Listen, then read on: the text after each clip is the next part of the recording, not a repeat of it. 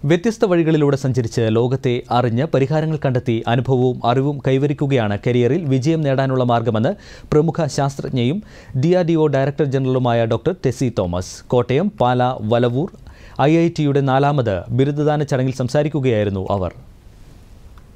The use of advanced materials for manufacturing with shared information through IoT and additive manufacturing will give you a new level of intelligence to robotics.